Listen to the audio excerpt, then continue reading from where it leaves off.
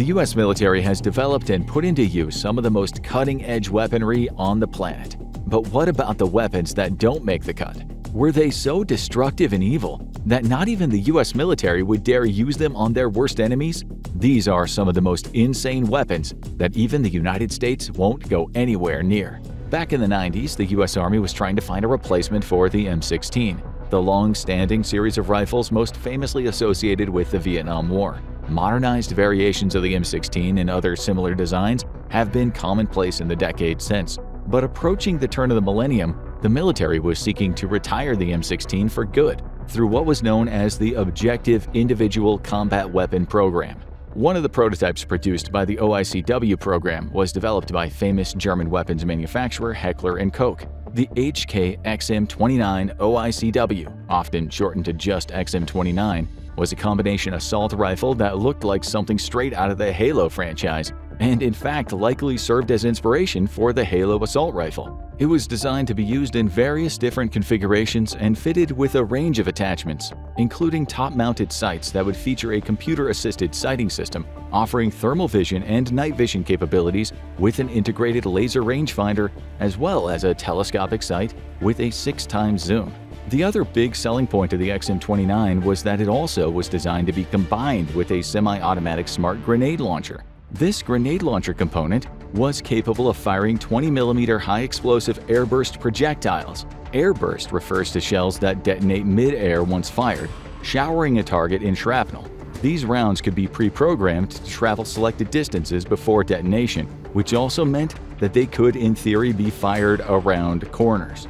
Given that it had a much flatter trajectory than most grenade launchers, the XM29 suffered from a variety of problems. It also used smaller shells than most other launchers, which led to some referring to the XM29 as a 20mm light cannon or simply an airburst weapon, rather than calling it a grenade launcher.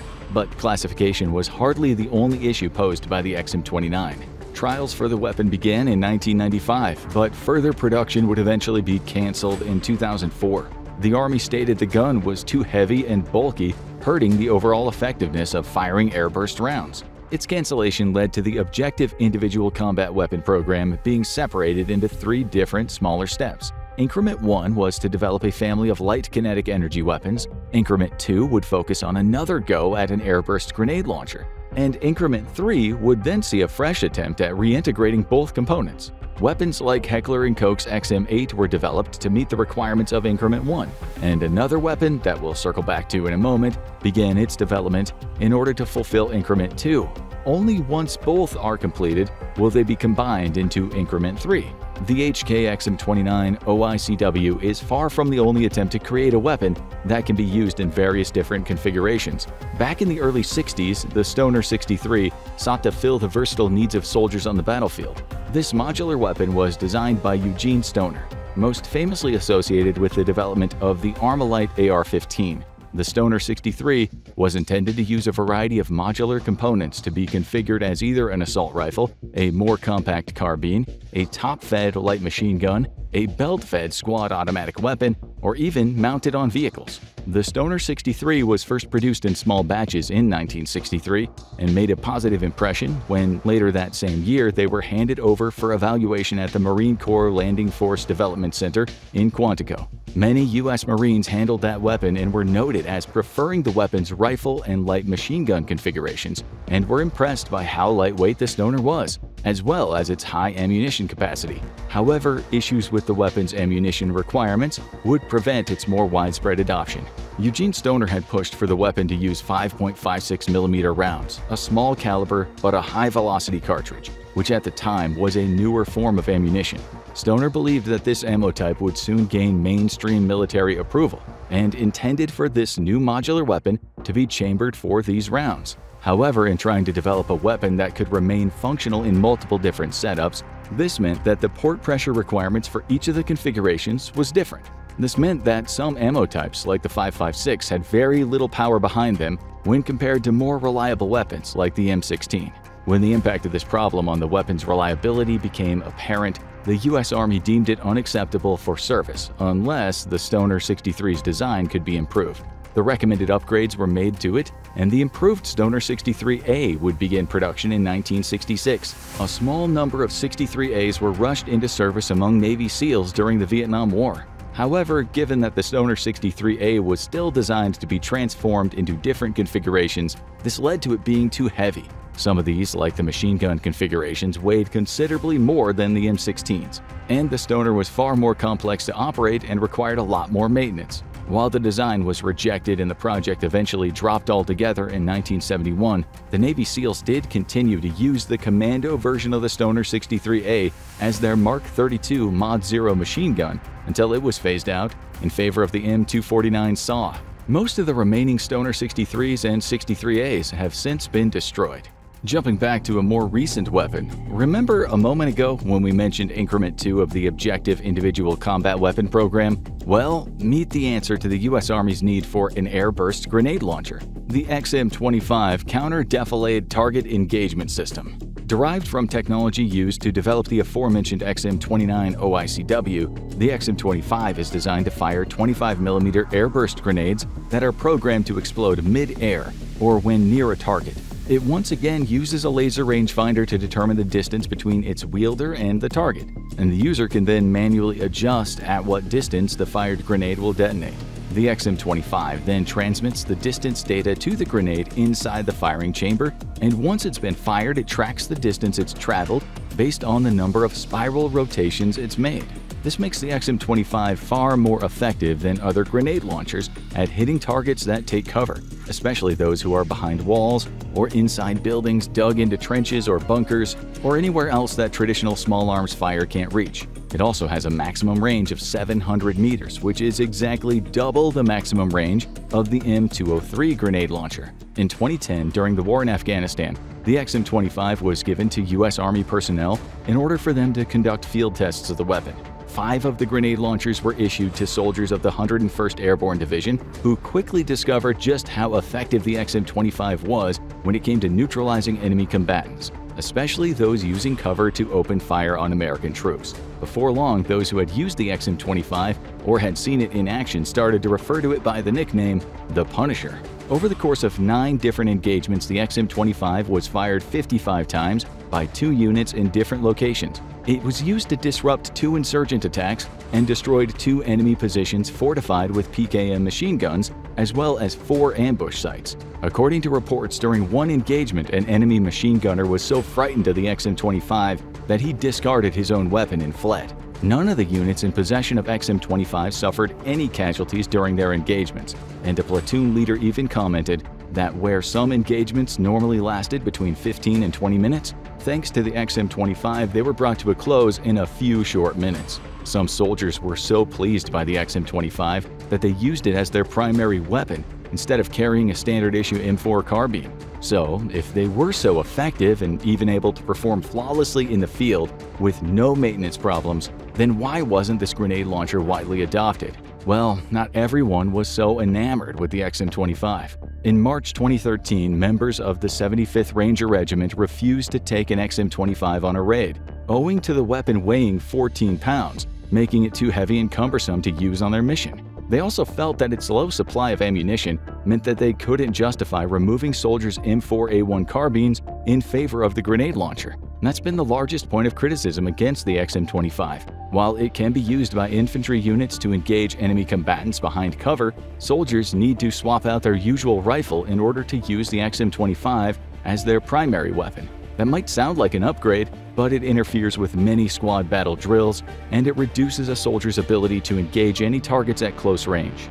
Those critical of it have also reported that the XM25 is far too heavy for an individual soldier to carry at all times. The average U.S. soldier is typically equipped with an M4 carbine, the primary infantry weapon of the U.S. Armed Forces, along with attachments and ammunition. They have to carry around 16 pounds altogether. Even adding specialized equipment like an M320 grenade launcher and extra ammunition only increase that total to a hefty 38 pounds, but carrying an XM25 with 36 rounds of ammunition is already a 35-pound weight to carry, just the weapon and ammo alone.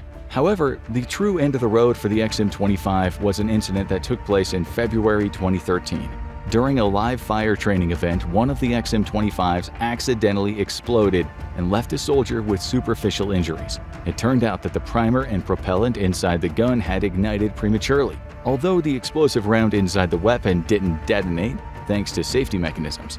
But misfiring and causing injury to a US soldier was not a good look, which led to the Army removing the XM-25 from active service in Afghanistan until improvements could be made to the design. Following a cut to the funding, any further development of the XM-25 was delayed, and it was discovered that the seemingly positive early field tests of the weapon in Afghanistan had actually produced more mixed results than first thought. Between 2010 and 2013, at least 3 American soldiers received minor injuries as a result of weapon malfunctions. However, it's been suggested by some that those operators were given inadequate training in handling the new grenade launcher, which could have resulted in their injuries. While technically still in testing, the development of the XM-25 has effectively been shuttered over safety concerns. We've talked big guns. What about smaller arms? No, we're talking way smaller. Concealed carry might be illegal in some states in the US, but in the early 80s, a weapons designer named Francis J. Warren came up with an idea for a gun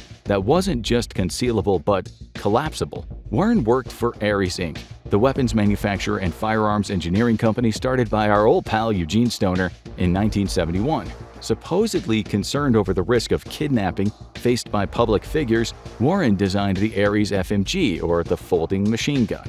This unique weapon was intended to fold into a box shape, which could be unfolded and ready to fire in a matter of seconds, allowing for rapid deployment. When folded up, the Ares FMG would have only been just over 10 inches long, around the same size as an old portable radio. This was done to allow the weapon to deliberately mimic the appearance of some older models of commercially available radios, presumably so observers wouldn't know that someone was carrying one of these collapsible weapons until it was too late. The Ares FMG would have been just shy of 20 inches long when unfolded. It would have weighed only 4 pounds and would have been capable of firing at a speed of 650 rounds per minute. While it was initially designed to use a World War II German MP40 magazine before being updated to fit a 20-round Uzi magazine, a 32-round box magazine could also be loaded into the FMG, but this would have prevented it from folding. Sadly for Warren, though, his weapon design never entered full production. However, it inspired a Russian copy called the PP-90. Stop giggling in the back, please. This version fired 9mm rounds and was developed by KBP Instrument Design Bureau for special units within the Russian Ministry of Internal Affairs. The PP-90 was nearly identical to the Ares FMG, apart from having a different caliber, magazine type, and the addition of folding iron sights. From one weapon, designed to be as compact as possible, to something far bigger and packing way more of a punch, meet the appropriately named Pancor Jackhammer. Similarly to the XM-29 OICW, this weapon wouldn't look out of place in the arsenal of a character like Master Chief, and in fact it has made numerous video game appearances, including in Fallout 2, Fallout Tactics, Battlefield 2, and Battlefield 3, as well as Counter-Strike Online, to name just a few. But despite seeing a lot of uses in the realm of games, thanks in no small part to its distinctive futuristic design, the jackhammer's real-world usage has been considerably more limited. Designed in 1984 and patented 3 years later, the mind behind the jackhammer was a gunsmith named John A. Anderson, founder of Pancor Industries. Following his first-hand experience of using pump-action shotguns during the Korean War, Anderson believed there was a need for a more efficient type of combat shotgun. One of the biggest drawbacks of a lot of pump-action shotguns is that the cartridges need to be loaded into the weapon's tube one at a time. And although there do exist modern versions that can be fitted with box magazines, the process of loading each individual cartridge one at a time can be awkward and time-consuming, not something you want when enemy soldiers are bearing down on you. In order to create what he felt would be a shotgun that didn't have this problem, Anderson combined the heavy-hitting lethality of 12-gauge shells with the repeating fire of an automatic weapon. Automatic shotguns do exist, but what made the Pancor Jackhammer unique, as well as a little unconventional, was that it essentially ended up becoming a giant gas-operated revolver that could be fired either semi-automatically or entirely automatically, changing between firing modes using a selector switch. The jackhammer featured a revolving, detachable cylinder at the rear of the weapon's body, which contained 10 rounds of 12-gauge ammunition. Adding to the overall science fiction aesthetic of the jackhammer, its barrel had a distinctly angled muzzle cap, and an angled pistol grip was located on the underside. Overall, it weighed a huge 17 pounds and measured in at exactly 31 inches. Anderson created a number of mock-ups of the jackhammer and then later developed a working prototype to serve as a proof of concept. He constructed 2 additional prototypes that were capable of fully automatic fire and submitted these to the United States military for full destructive testing. It's been reported that there were several foreign governments who had not only expressed their interest in acquiring the jackhammer's design, but there were even countries that had pre-ordered a number of these automatic shotguns once they were ready for delivery. However, Pancor Industries couldn't sell the jackhammer to foreign parties until the United States Department of Defense had thoroughly tested and approved the design. That approval would never come, though. The testing for the jackhammer actually ended up destroying 2 of the 3 that had been built. The weapon itself was too large and cumbersome, making it overly heavy and uncomfortable to shoot. The jackhammer also frequently failed to cycle in its automatic mode, and it ultimately ended up being rejected.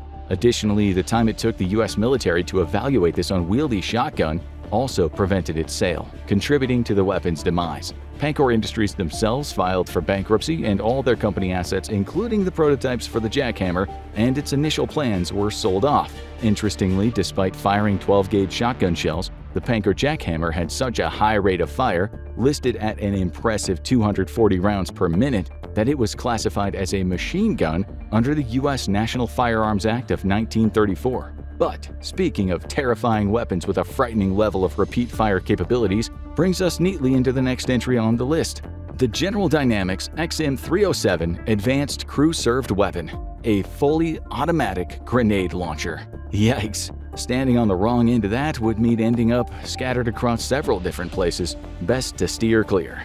Lightweight and built to be either carried and operated by a 2-man team or mounted on a vehicle, the XM307 has an effective range of over 2,000 yards, and it fires 25mm grenades. Like the XM29 and the XM25, the explosive airburst rounds fired by this frankly terrifying weapon can be pre-programmed to detonate over a target.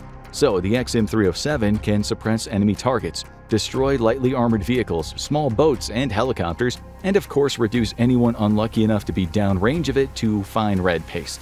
And yet, the project that developed it was cancelled in 2007. So what happened? Well, here's what we do know. The XM307 was created as part of the Objective Crew-Served Weapon Project, which was one small facet of the Small Arms Master Plan program. This was an effort by the U.S. Tank Automotive and Armaments Command to produce a weapon that could replace the Browning M2 50 caliber heavy machine gun.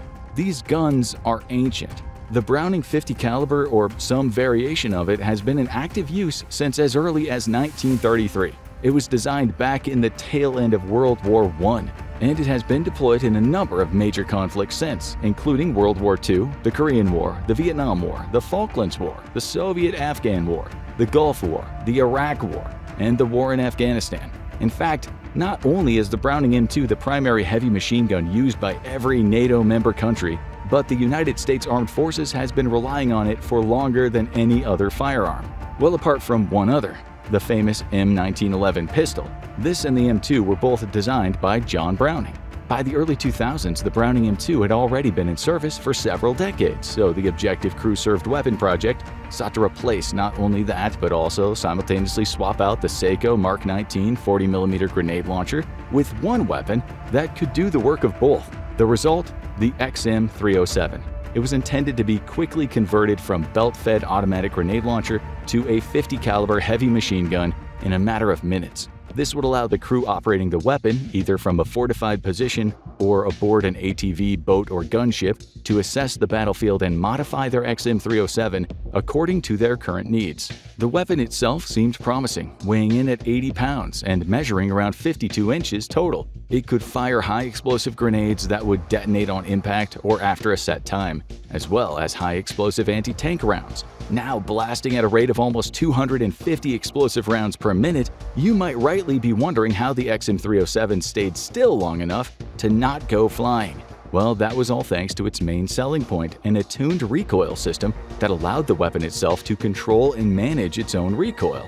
The XM307 could effectively be deployed without the need for a large tripod or heavy sandbags to keep it steady, which was what allowed it to be mounted in a variety of ways, including on vehicles. Much like other airburst grenade-launching weaponry, the XM307 could also negate any cover that enemy combatants were using to protect themselves. By firing at an opening in a wall, for example, or over the top of it, the airburst capability could be programmed to detonate after passing through an opening or over a wall.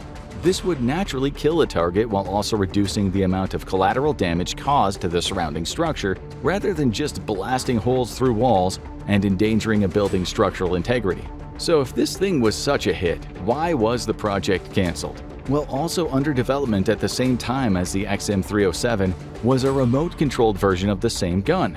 This variant had the added bonus of being able to be fired from the safe confines of an armored vehicle or a defended structure.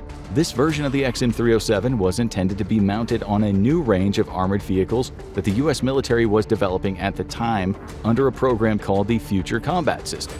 From inside a vehicle's firing station, the XM307 operator could use cameras and rangefinders connected to the weapon to identify and engage targets without needing to put themselves at risk by manually aiming the grenade launcher machine gun hybrid. However, when the prototypes for the remotely operated variant were found to have a low rate of fire, the development of the XM307 was cancelled in 2007, followed shortly after by the cancellation of the Future Combat System program in 2009. But there would be one part of the XM307's development that would carry over to a different project, the 25 by 59mm grenades that served as its ammunition. As it turns out, another experimental weapon also sought to combine a different type of 50 caliber firearm with a grenade launcher. Meet the Barrett XM109, otherwise known initially as the Objective Sniper Weapon, and later referred to as the Anti-Material Payload Rifle. This prototype was part of the famous Barrett M82 M107 line of anti-material sniper rifles. These are weapons designed for use against military structures and hardware, or material targets. We're sure you've had plenty of impressive 360-degree no-scope shots against your fellow gamers with a Barrett in Call of Duty. But surprise, surprise, anti-material rifles are not designed for use against living targets. They do have an exceptionally long range even when compared to designated sniper rifles, although a lot more of the modern tanks and vehicles are armored enough to withstand the high-velocity fire of one. Still, they're considered effective weapons when deployed against lightly armored vehicles, stationary aircraft, missile launchers, radar equipment, unexploded ordnance, and other similar targets. So, what the Barrett XM109 intended to do was combine the long-range, high-velocity, and armor-piercing principles of an anti-material sniper rifle with the explosive force of a grenade launcher. Even though this prototype closely resembled other similar rifles, 46 inches long with an almost 18-inch barrel, the XM109 was chambered to fire 25mm smart grenades. It also came with a skeletal shoulder stock to reduce the overall weight down to 33 pounds. Much like other Barrett anti-material rifles, the XM109 was designed for taking down lightly armored vehicles as well as engaging enemy personnel behind cover at long range. Actually, that might be oversimplifying what it was intended for. Barrett XM109 was designed to destroy anything and everything that stood in a soldier's path, thanks to being loaded with smart grenades as its primary ammunition. The rifle packed considerably more punch than the already mean armor-piercing right hook of an anti-material rifle. A ballistic computer was responsible for programming the smart grenades, which could also feature various warheads to suit different combat scenarios. Devastating as it was, the XM109 was far from perfect. Despite having a vertically slotted break in its muzzle to offset the violent recoil of firing such an enormous projectile, the XM109 still came with one massive drawback. It gave one hell of a kick when fired. Even though it was far more powerful than some of the other anti-material rifles, the combination of a small amount of propellant and those hefty grenade projectiles resulted in a recoil with a force of over 60 pounds, as opposed to 36 on the Barrett M82 rifle. As of 2004, there were known to be as many as 10 prototypes for the Barrett XM109. the further development of the weapon being classified as the Anti-Material Rifle Congressional Program back in 2006. Ever since, the goal of the project was to reduce the XM109's considerable recoil, but as of the time of this video, there's been little information on the current status of the weapon. Nobody seems to know if it's been adopted by any army, even the US military, or if the project was just canceled altogether. Still, it's hardly a comforting thought to know that a long-range, grenade-firing anti-material sniper rifle could find its way to a battlefield in the near future.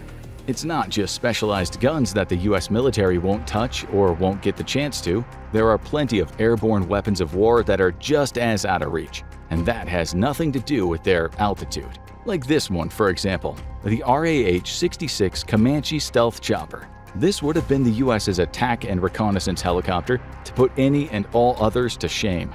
Born out of an idea from the Cold War for an agile, stealthy chopper, the Comanche was near silent thanks to the stealth technology incorporated in its design. Its joint manufacturers, Boeing Helicopters and Sikorsky Aircraft, spent decades researching and developing the perfect stealth chopper.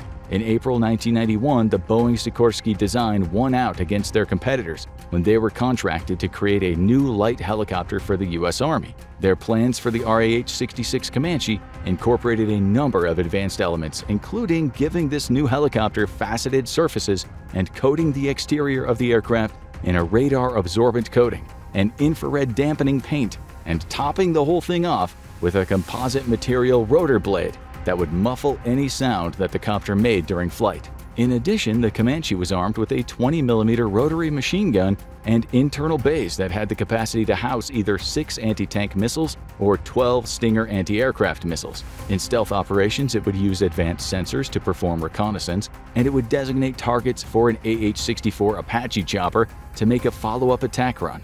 But one of the big problems with a stealth chopper is how low to the ground they have to fly. Far closer compared to a stealth fighter jet that can get away with flying at a much higher altitude. Despite all the stealth features boasted by the RAH-66 Comanche, the Pentagon was not hopeful about its chances of survival against any enemy short-range air defenses, including anti-aircraft guns. Also, at the time, drones were already starting to see a wider adoption for the kind of stealth mission the Comanche was designed for.